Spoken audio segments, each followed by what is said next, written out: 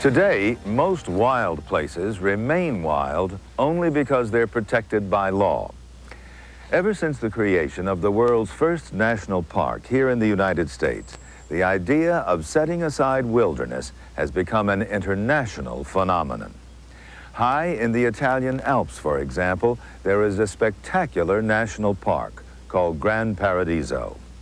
Man has lived in this region for thousands of years, herding, planting, and hunting at will.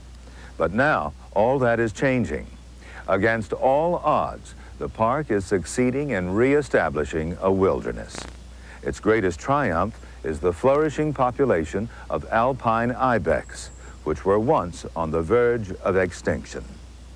The sounds of its clashing horns ring out once more in the crisp mountain air of Gran Paradiso.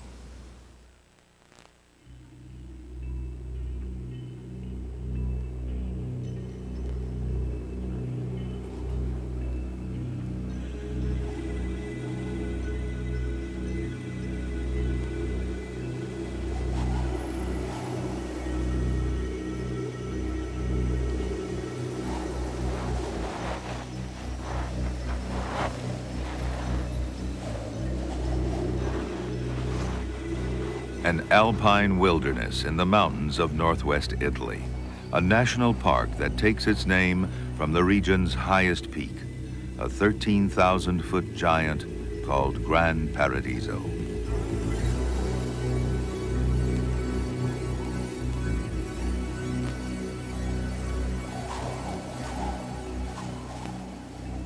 It's a haven for alpine wildlife, like the graceful chamois and the powerful golden eagle.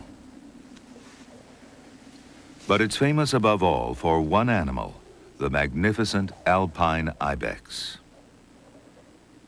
For centuries, the ibex was hunted, almost to extinction. In the whole of the Alps, fewer than 100 survived. Gran Paradiso was their final refuge. In 1821, this precious corner of Italy was finally protected. Today, the descendants of those last few ibex number in the thousands. It's December, mating season for the ibex. For most of the year, the two sexes live apart, but during the rut, females are surrounded by eager males. Odor is an influential part of ibex courtship, so the male adds to his personal scent with strong-smelling urine.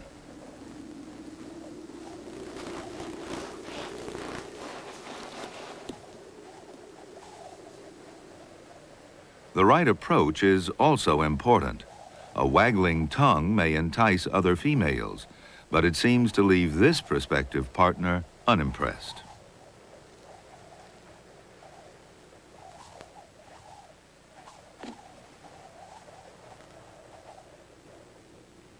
This male isn't taken too seriously because he's still young. The serious contenders for mates are the older males, identifiable by their great sweep of horn. Most contests are merely symbolic displays.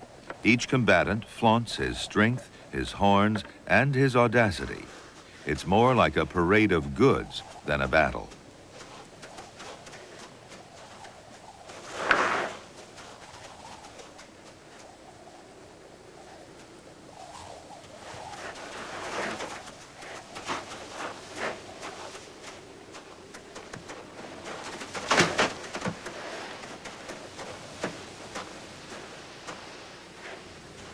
But when bluff fails, there are fights.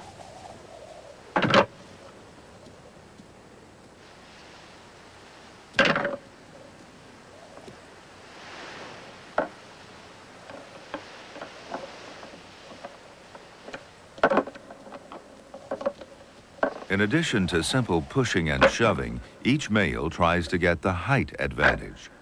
These fights can last for hours, since it's usually well-matched opponents that carry competition to this extreme. As the new year begins, the park is enveloped in a frozen blanket.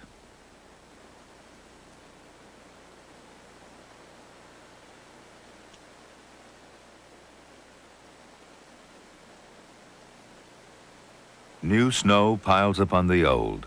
It cloaks the mountains with what can be a deadly beauty, even for the most expert of rock climbers, the chamois.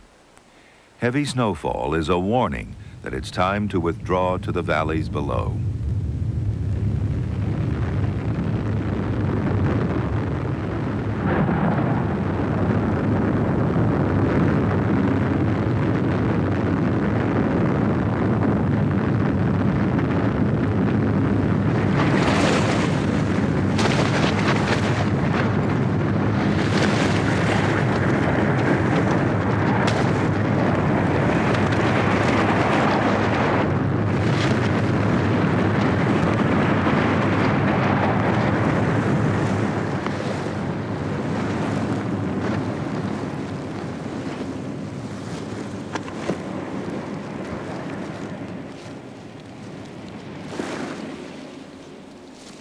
Sometimes their retreat is too late. Each year, scores of chamois and ibex die in avalanches. These winter waterfalls of ice and snow leave behind welcome carrion for the scavengers, the golden eagles, ravens, hawks, and crows.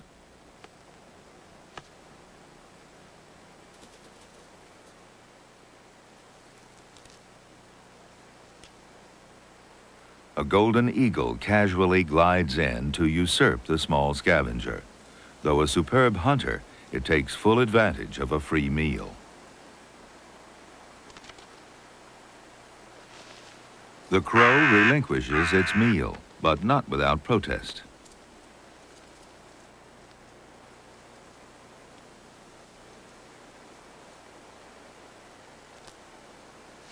At this difficult time of year, there's plenty of competition around, and there's a keen edge to the constant battle for survival.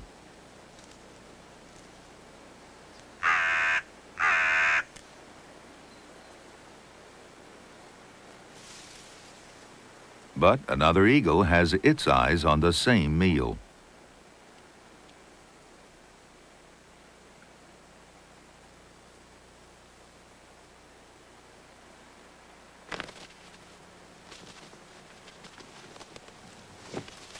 Even this mighty predator must sometimes give way.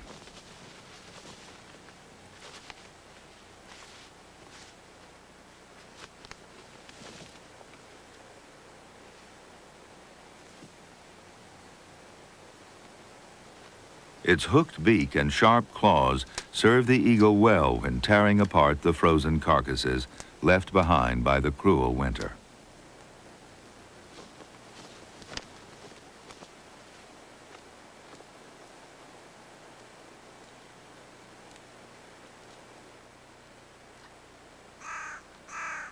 In the season's freezing grip, it's every eagle for himself.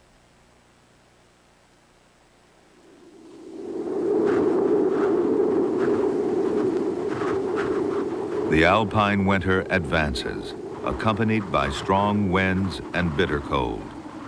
Blizzards pile deeper and deeper mounds of snow on top of vegetation. Gran Paradiso's wildlife is now put to its biggest test.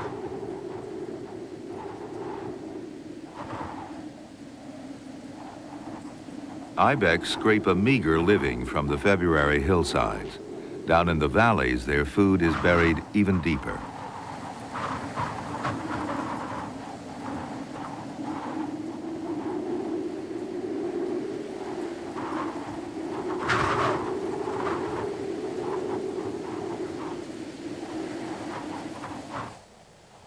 Even in April, the snow continues to fall. Park residents await the warmth of spring. A redpoll, already in breeding plumage, huddles against the final blows of winter's winds. Rummaging through the alder catkins, he finds the last of autumn's seeds.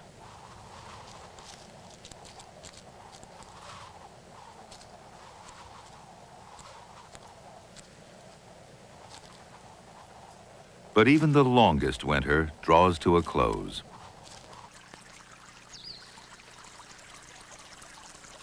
Melting snow reveals patches of earth, streams begin to flow, and migrant birds return to the valleys of Gran Paradiso. A white wagtail forages along the cold mountain stream. This bird prefers the stream side, cold or not, but it likes to keep its tail high and dry.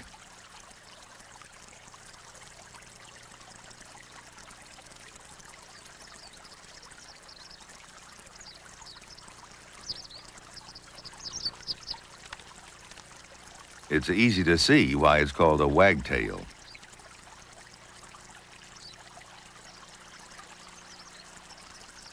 It catches the first insects of the new season, a sign that life will soon be different here.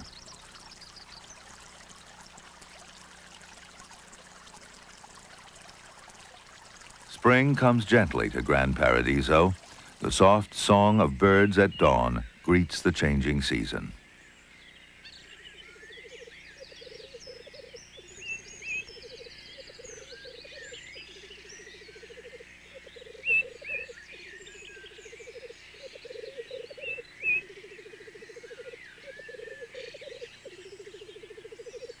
Black grouse begin to gather on their traditional mating grounds while the earth is still covered with slippery ice and snow.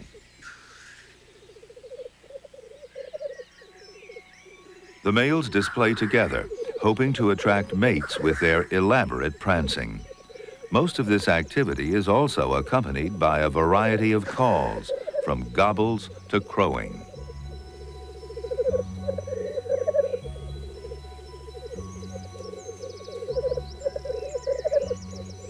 The fanning of tails, puffing out of plumage, and flapping of wings is all part of a very energetic competition aimed to prove to the female who is the best of the bunch. These colorful displays have inspired males and females of another species. There's a popular European folk dance fashioned after this annual courtship ritual.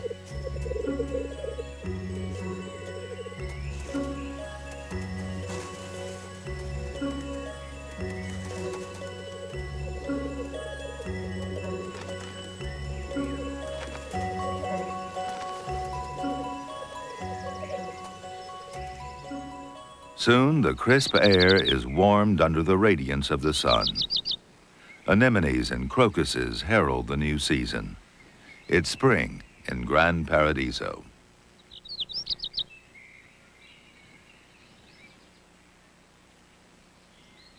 The Alpine pastures come alive.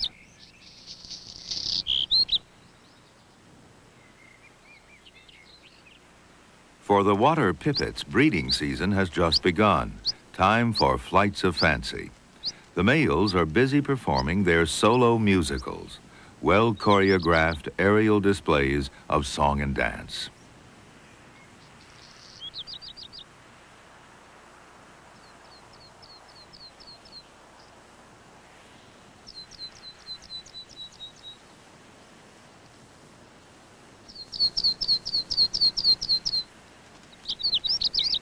These flights serve a dual purpose. The male stakes a claim to his own patch of meadow and hopefully attracts a female to it at the same time.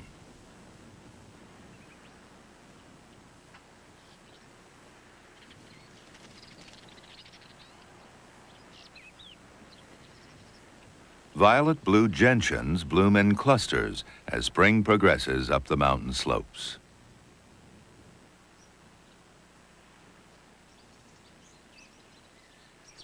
Lower down in the valley, orchids decorate the woodlands.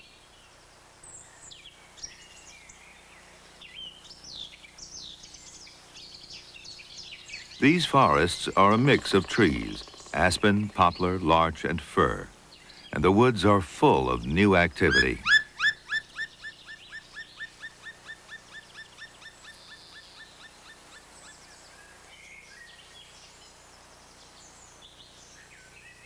Woodpeckers are nesting in these poplars. This male black woodpecker has been sitting on eggs, but soon the female will come to replace him. As the male flies off to find food, the female dashes in to take over, carefully checking out the situation at the entrance before going in.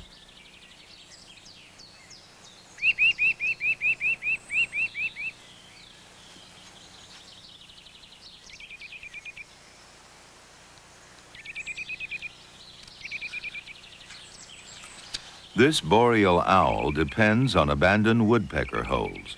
Once found, they quietly nestle into what seems like a perfect fit of size and color.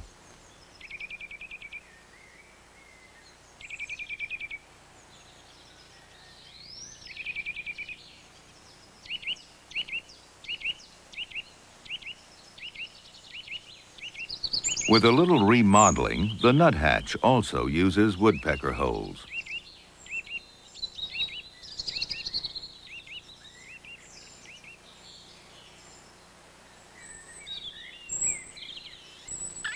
They fill in the mouth of the hole with mud, narrowing the opening to match its own smaller size. This also keeps out predators. By late May, there's a carpet of new grass on the valley floors. This entices the ibex down from the mountains. It's their first chance to regain the weight they lost over the winter.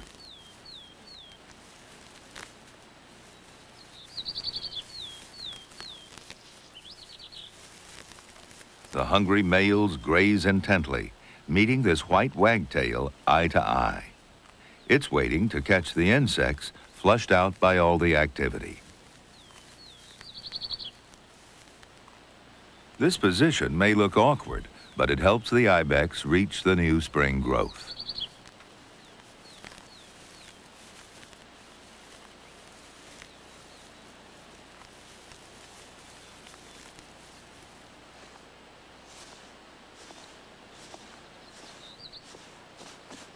Judging by the annual growth rings on their horns, these males are about 10 years old.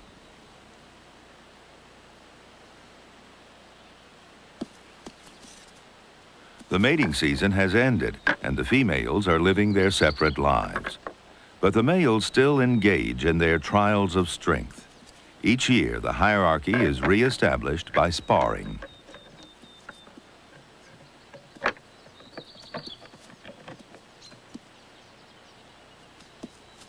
It doesn't take much provocation to instigate head-to-head combat. These high arcing displays and horn wrestling are practice for the real thing.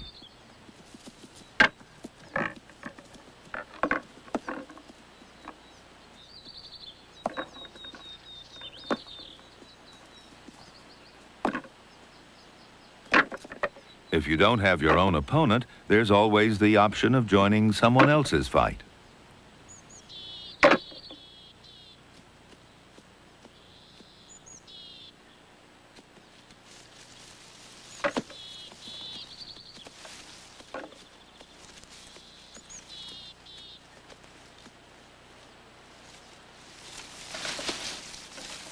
There's more to this thrashing of trees than meets the eye.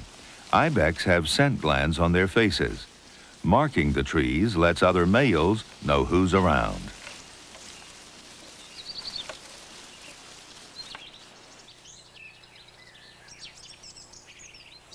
In the woods below, the black woodpecker's eggs have hatched.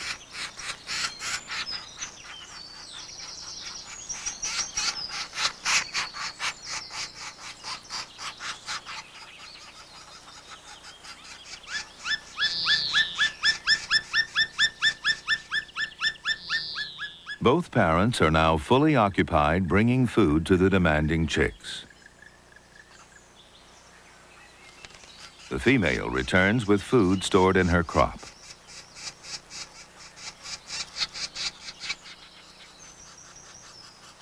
The chicks are fed for 20 days, after which they will leave the nest.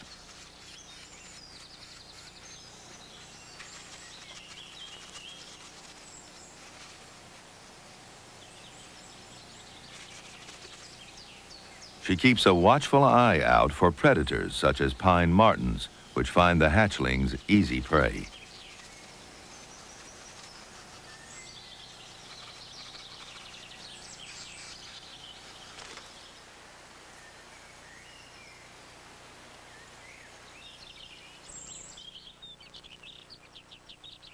By June, spring has reached even the highest alpine meadows.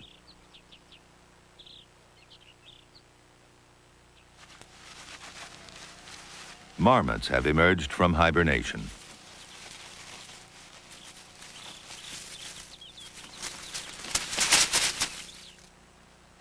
They've spent the winter huddled together in communal burrows.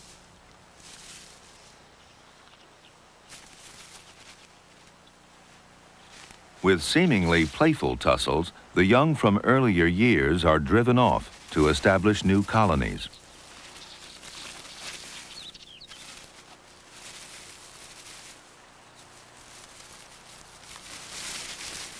Some youngsters are more reluctant to leave than others.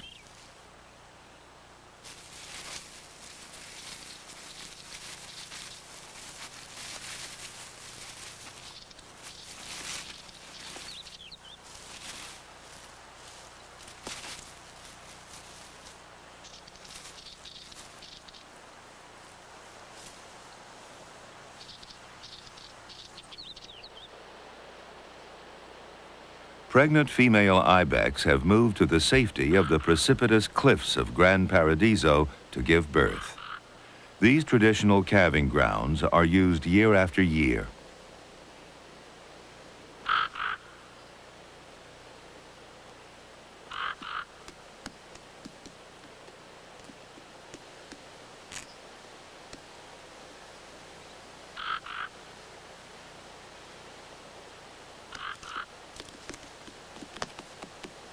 Though they're only a few days old, the youngsters are already practicing the butting of heads.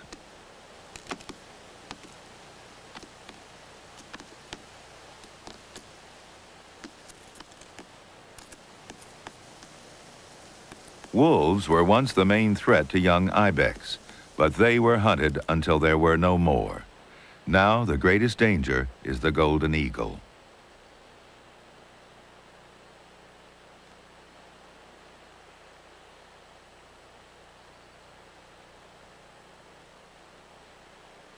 Though the eagle couldn't carry off these ibex from flat ground, they can try to use the steep cliffs to their advantage.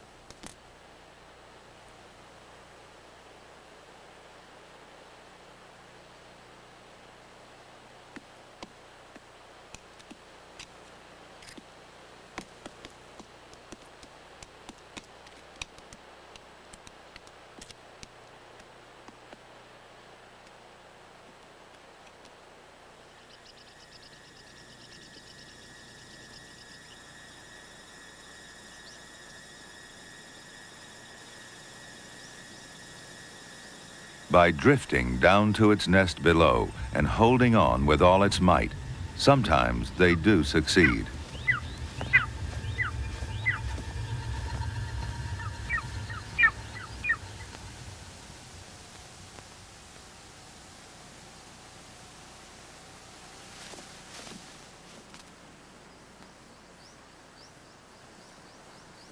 The majestic golden eagle is the last great predator of Gran Paradiso.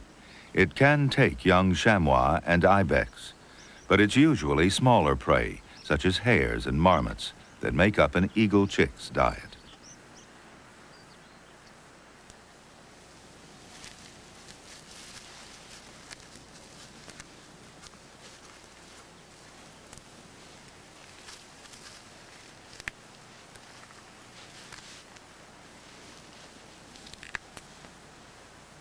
Food isn't the only thing that's brought to the nest. Almost every day, new branches are added. This is simply nest maintenance, but in grand golden eagle style. The parents tear them from trees as much as a mile away.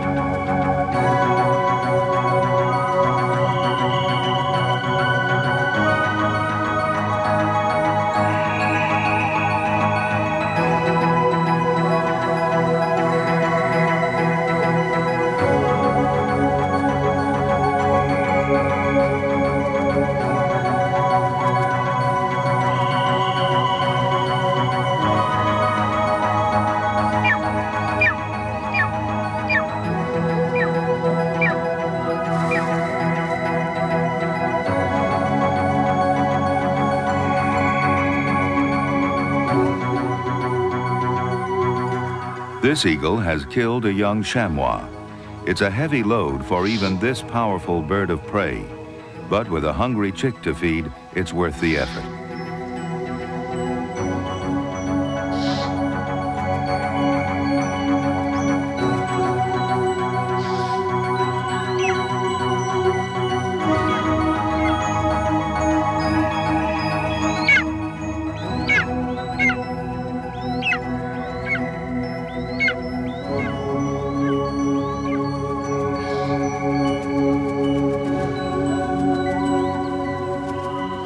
Getting it back to the nest, however, is a different story. This is usually done piece by piece because it's a real battle to hold on to such a large meal.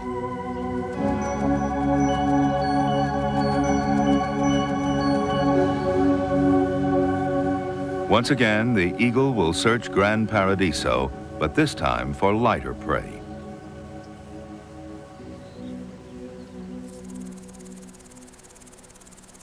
This baby marmot was born a month earlier, deep underground. Only now is it starting to explore the outside world.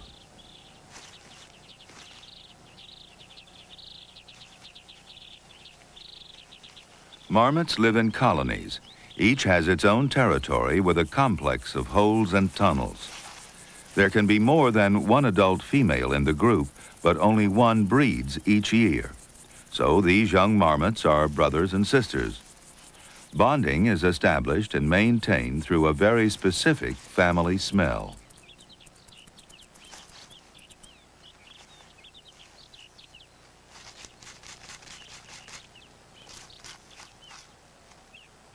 After emergence, baby marmots learn the behaviors needed to become members of this complex society.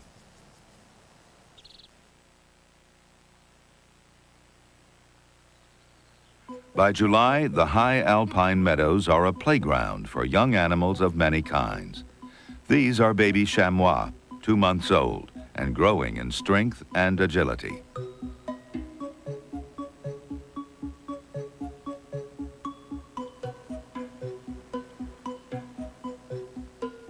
Their mothers often leave them on their own while they go off to graze.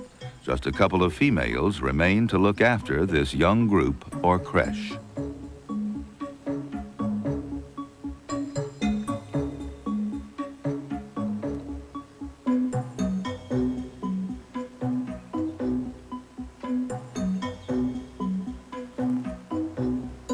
The young bounce around comically with what seems endless energy.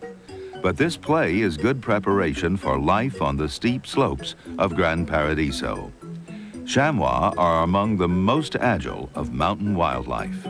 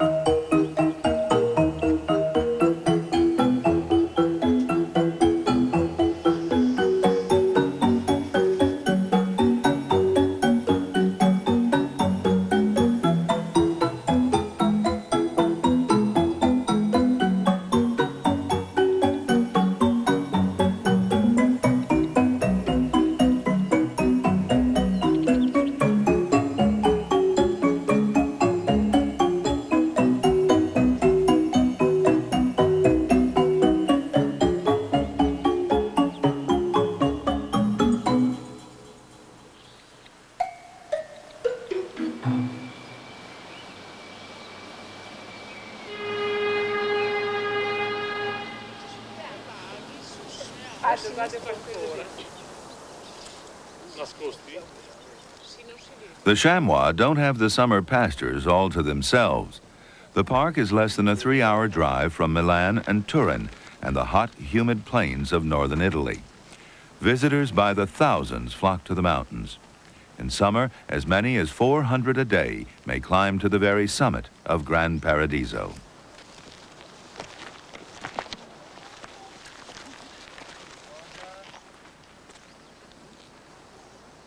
What they come to see is this, the ibex, the symbol of Gran Paradiso.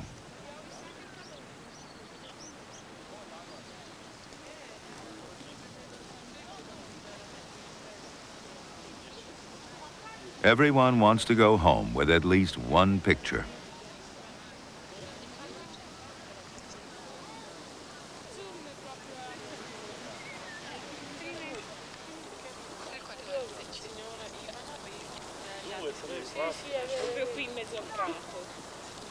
lì, su a destra, vedi? For the Alpine chough, leftovers are a welcome addition to their usual diet of insects.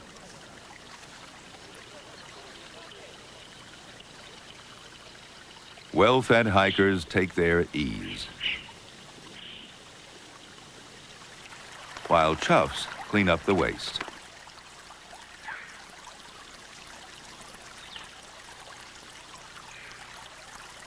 For most animals, though, the influx of visitors brings little benefit. And there is yet another invasion to contend with. In midsummer, cows are driven up to the high pastures to share the grazing grounds with ibex and chamois. 90% of the land in the national park is privately owned, and although traditional ways of farming are on the decline, grazing rights are still exercised. For 3 months each year, the herds are kept at summer farmsteads high in the mountains. Their milk is made into butter and cheese.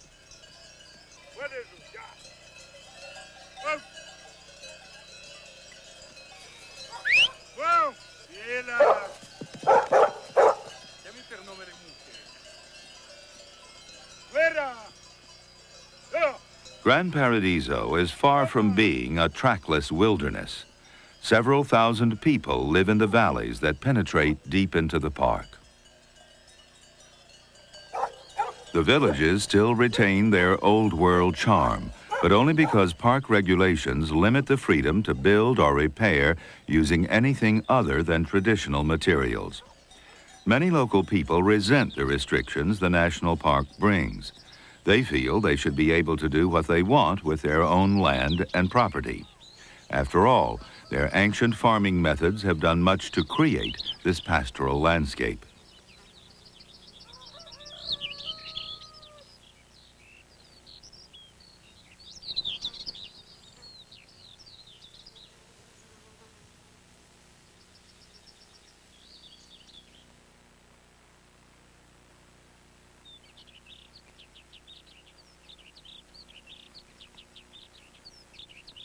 Away from the villages and the tourists, there's still serenity and refuge for the ibex.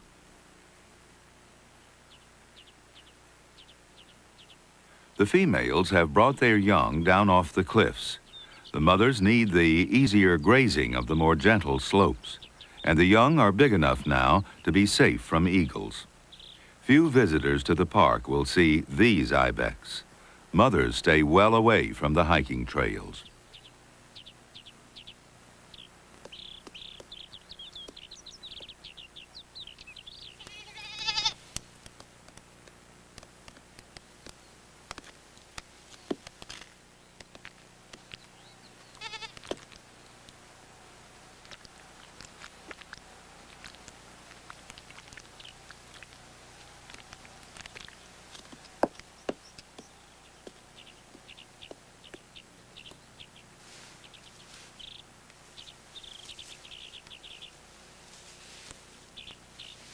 For ibex and chamois, this is the lazy time of year.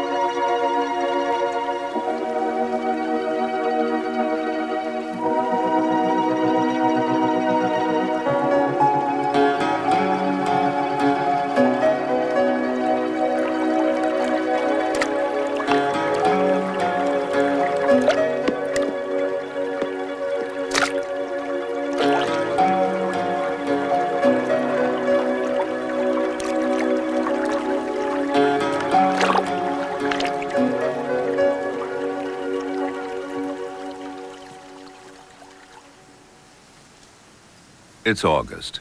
The male ibex are in the mountains, fattening up for the rigors of the rut and the winter to come.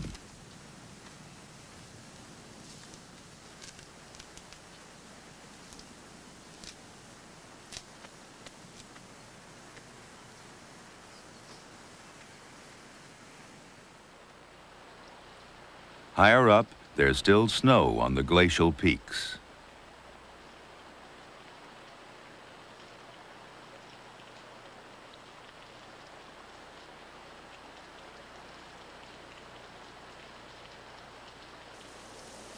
And spring is just reaching the edge of the ice up here.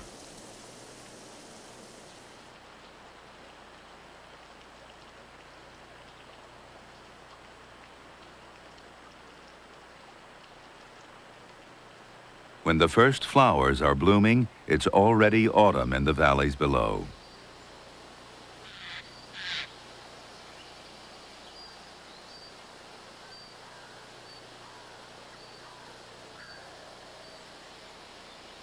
The green of Arola pines stands out among the larch.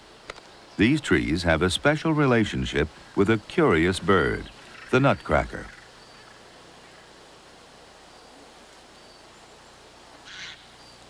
Nutcrackers eat pine seeds which are concealed under the scales of the cone. They're too heavy for wind dispersal and rely on nutcrackers for that.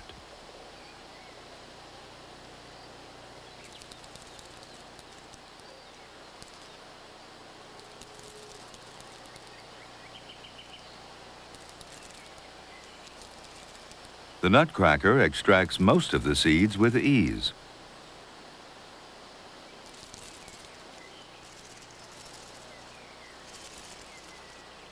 But if a cone is too tightly closed, it pulls it off the tree, takes it to a suitable anvil, and hammers it open.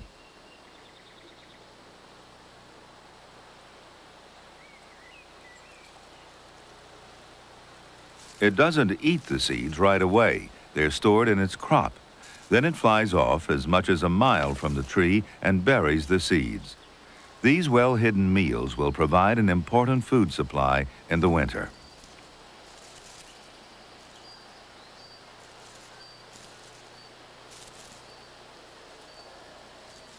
In the months to come, the nutcracker will find many of the seeds, but some will be forgotten.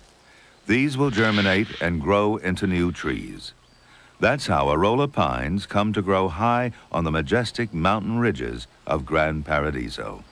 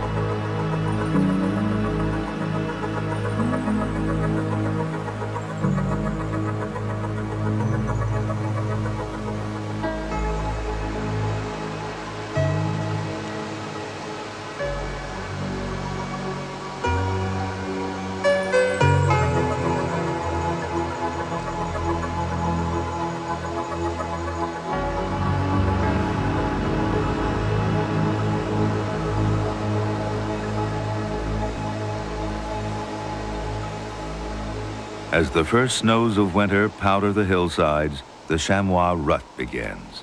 They've grown thick winter coats, and the males make themselves look even more impressive by erecting a crest of hair along their backs. These nimble chamois are well adapted to life on the slippery mountain slopes, dashing up and down with great ease. These chases will reestablish the hierarchy. Their mastery of the jagged terrain is a marvel of nature.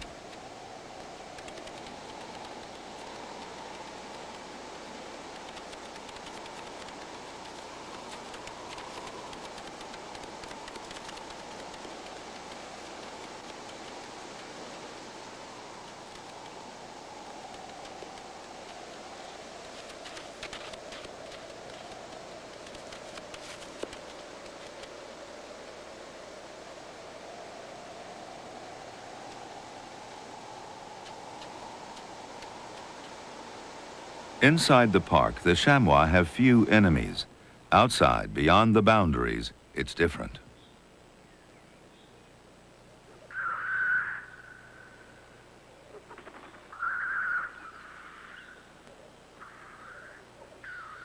Here, hunting is legal, but it's strictly regulated.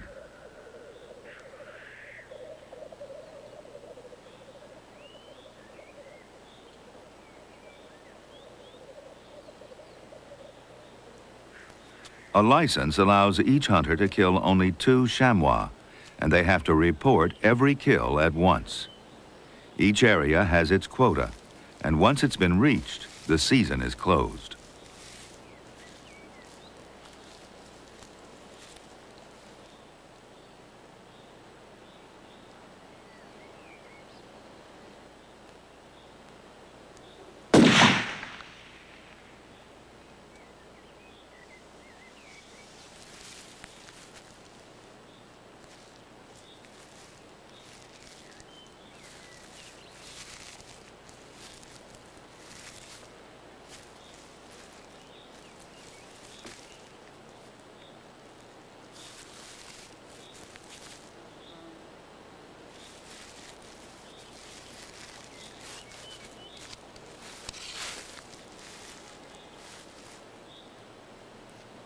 Hunting has a long history in these mountains. It wasn't always so controlled, and ibex as well as chamois were killed. Ironically, the park owes its very existence to hunting.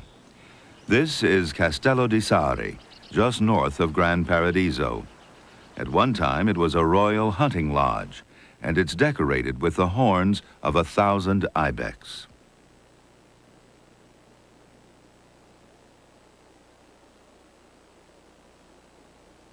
Each dark curve on this painted ceiling is an ibex horn.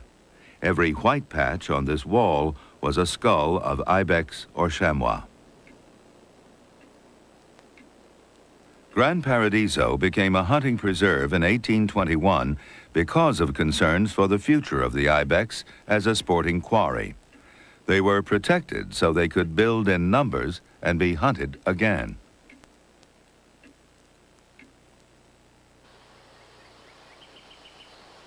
More than a century later, in 1922, Gran Paradiso became a national park, and hunting was outlawed. Today, park rangers carry guns of a different sort because the ibex have a new problem: overpopulation. The last wolves and lynx were killed long ago, so predators no longer curb their numbers. In a hard winter, many die of starvation and disease.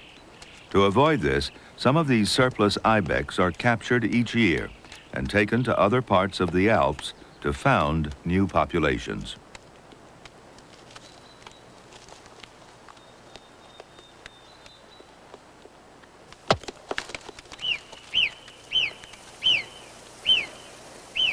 They're shot with a dart that injects a powerful tranquilizer.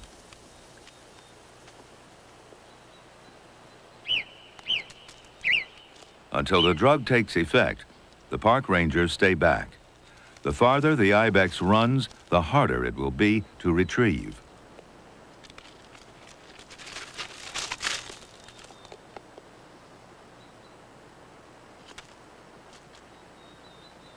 Even so, they don't always go down in the most convenient place.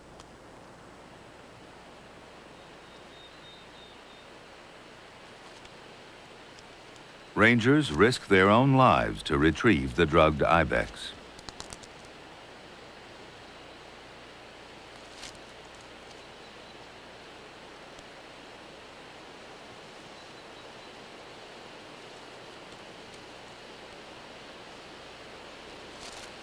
This stage of the recovery is critical. The animal is still conscious, and one step would take it over the edge.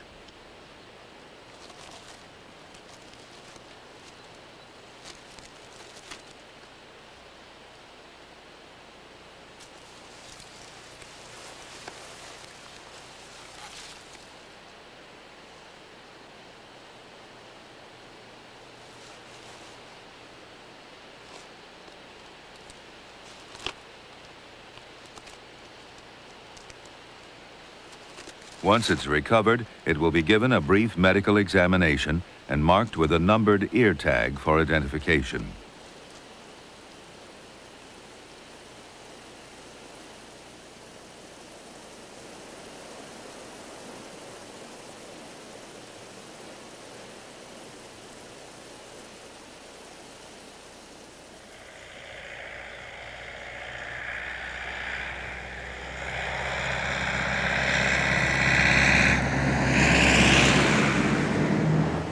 The animals are loaded into crates and driven overnight to their new home.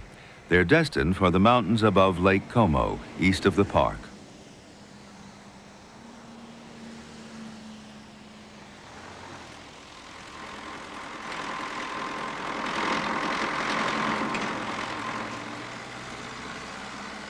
The goal is to reintroduce the ibex into various regions of the Alps. Almost 50 new populations have been established in this way.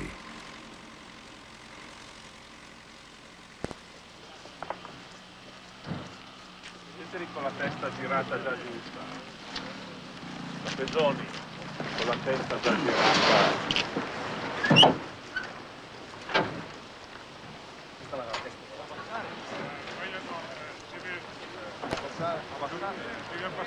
Magari spostati su. Se no ci sono là le televisioni che non riescono a... Io alzo la mano, quando abbasso si dà... Sta via.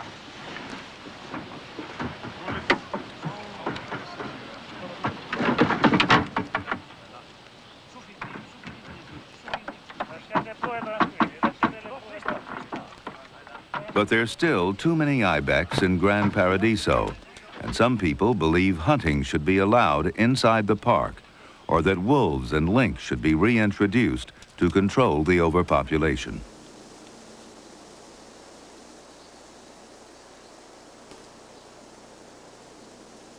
And there may be bigger problems ahead than just too many ibex. All over the Alps, the old way of life is dying. Young people leave for the cities. Farms are abandoned and decay.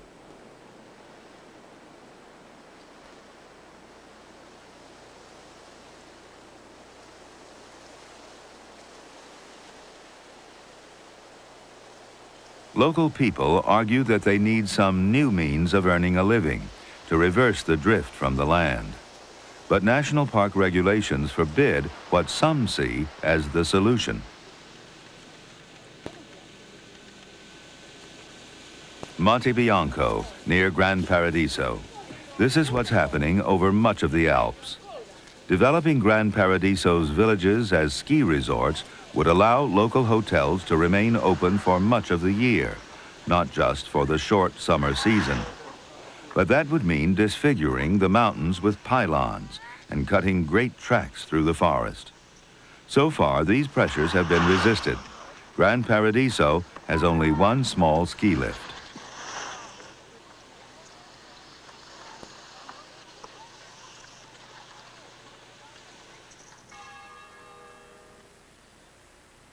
There is some skiing in the national park, but most of it is cross-country.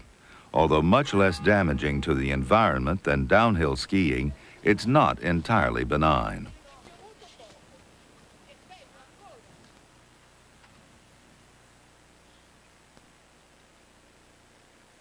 When food is scarce, any disturbance pushes the tenuous survival of Gran Paradiso's wildlife to the limit.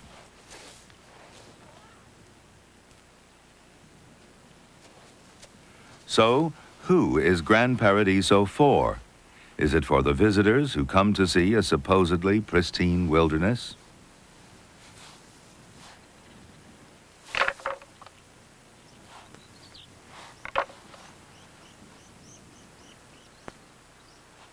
Is it for the local people struggling to make a living?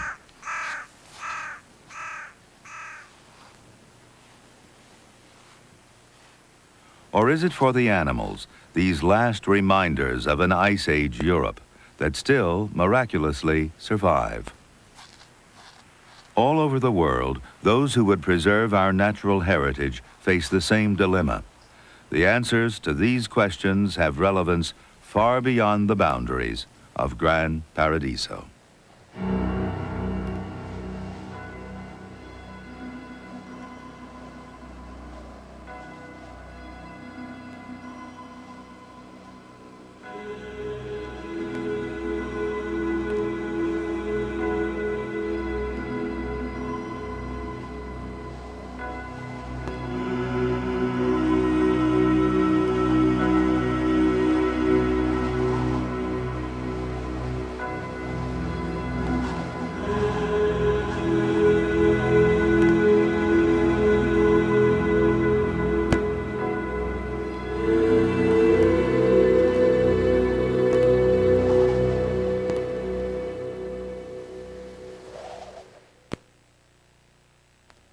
Nature is made possible by the financial support of viewers like you, your gas company, and America's natural gas industry, developing new ways to use clean gas energy to generate electricity and fuel vehicles to help meet America's goal for cleaner air. And by Siemens Engineering Solutions in electronic components and medical systems, telecommunications, energy, and automation. Siemens.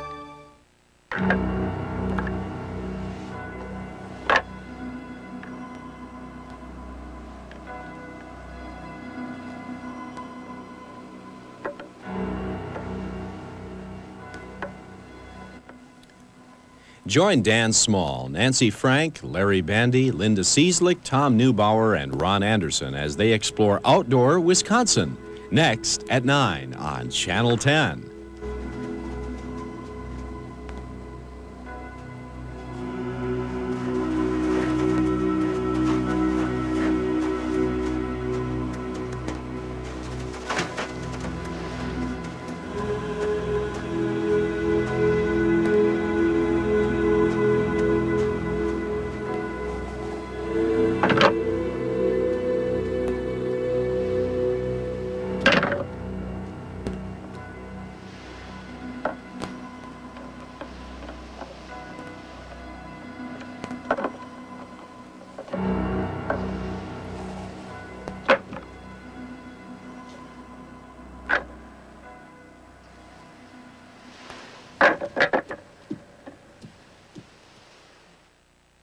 On the Wing, The Life of Birds from Feathers to Flight by Bruce Brooks, a companion book to the Nature series, is available in bookstores everywhere.